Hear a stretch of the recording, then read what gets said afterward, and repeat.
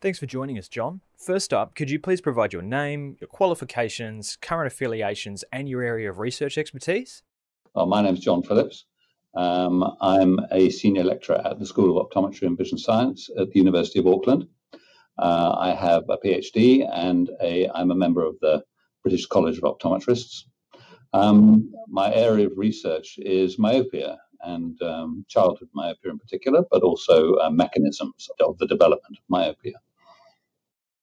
Your paper with Safal Khanal asks the question, which low-dose atropine? And what prompted you to ask this question? Well, what prompted me to ask the question really was that I see a lot of my colleagues adopting 0.01% atropine and in their clinical practice. And there's quite a lot of literature on the efficacy of 0.01% atropine in terms of slowing refractive change in myopia.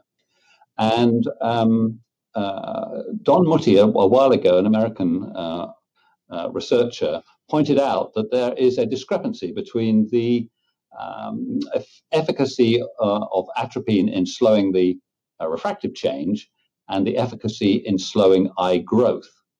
And it seemed to me that the clinicians who were essentially looking at refractive change were missing the observation that maybe this was not slowing the eye growth.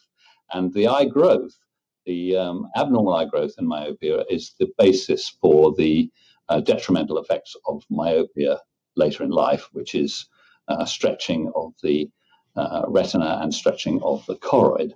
And so the motivation really for this paper was to point out that when we talk about low-dose atropine, there is 0.01% atropine, and that's the one that people have kind of assumed is the low dose that we should be using. And of course, it's very popular because it has very few side effects.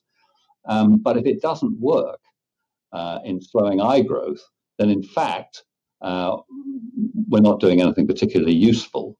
And in fact, if we put children on 0.01% atropine and it's not slowing their eye growth, then what we aren't doing is putting them on a dose that will slow their eye growth.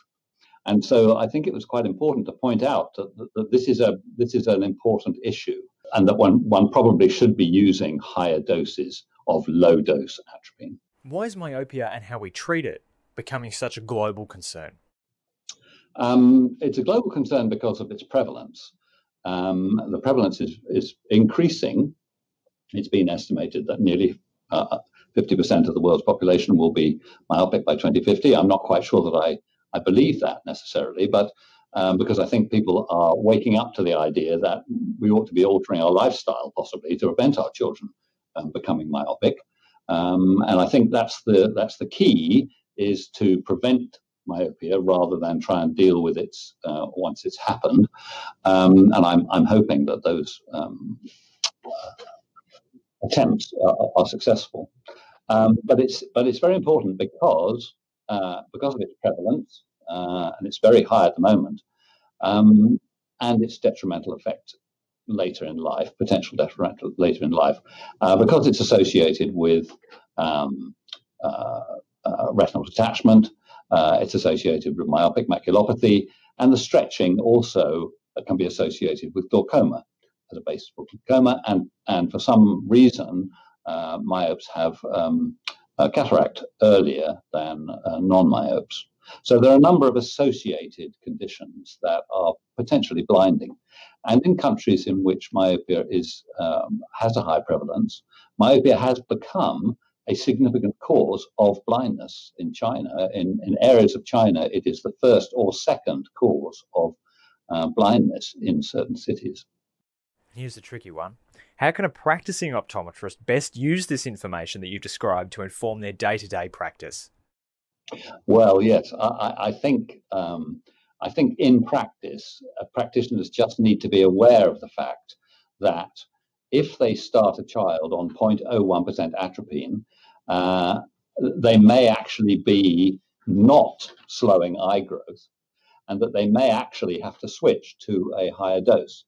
And I guess I'm putting forward the idea that it might be better when a child is prescribed atropine, usually they are progressing very rapidly. So usually that's really the point at which they most need the treatment, the most need the effective treatment. And so it may be a good idea to consider using a higher dose earlier than using a lower dose. So that the logic has been at the moment that we use 0.01% atropine. It doesn't have any real side effects.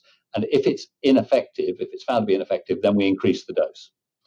Now, it will take a year to find out whether the 0.01% atropine is being effective, and that's a year. But if it's not effective, that's a year lost, actually.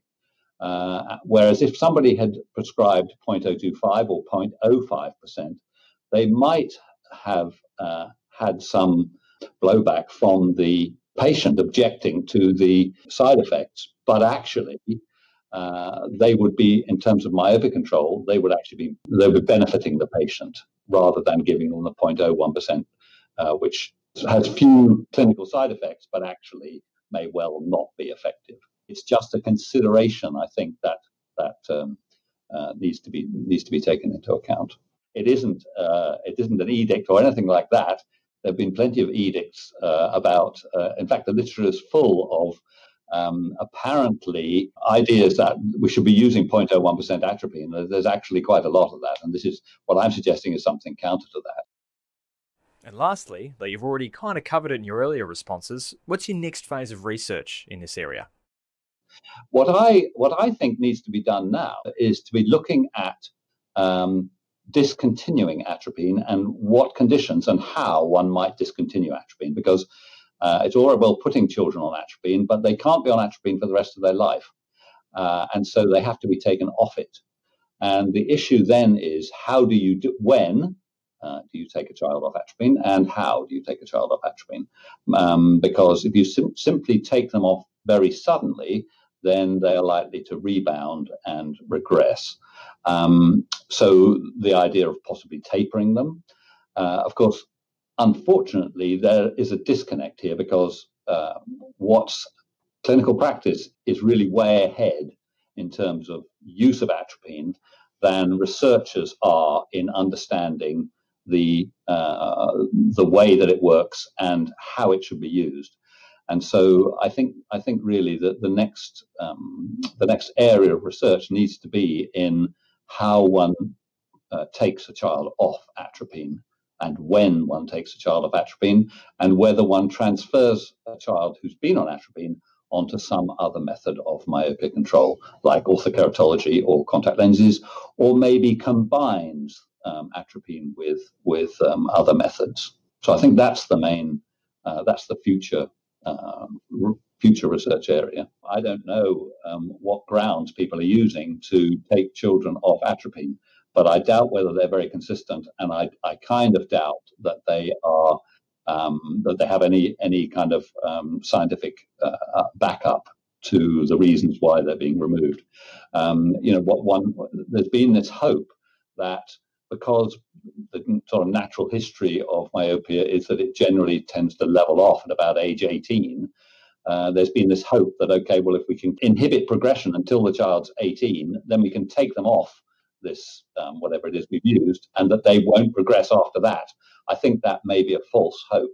And I think we might find that what happens is that they still continue to progress after the age of 18 when they're taken off atropine or any other myopia control mechanism. But we don't know. We honestly don't know. Thanks for joining us, John.